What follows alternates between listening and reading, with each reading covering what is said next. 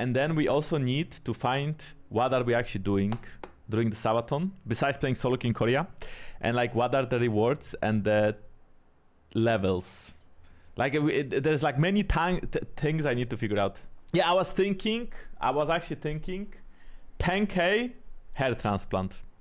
I don't think we are gonna reach 10k, but if we reach 10k, then having a hair transplant, I think that's reasonable. Because if Sabaton ends, I will still have time before the January, in case I'm still pro playing, then maybe, you know, it would be perfect time to recover with my hair. Hair transplant surgery on stream. Yeah, okay, that's not happening. That's